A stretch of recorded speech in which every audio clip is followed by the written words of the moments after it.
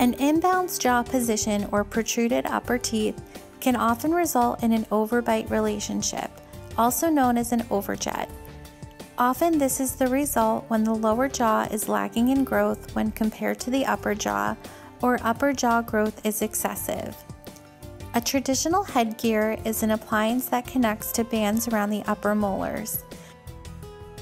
A strap around the head helps to support the headgear appliance and provide the leverage necessary to control growth.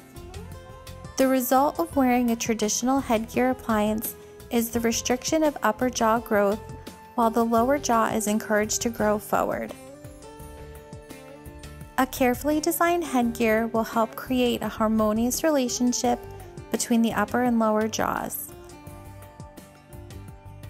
The effect is an improved bite and facial aesthetics.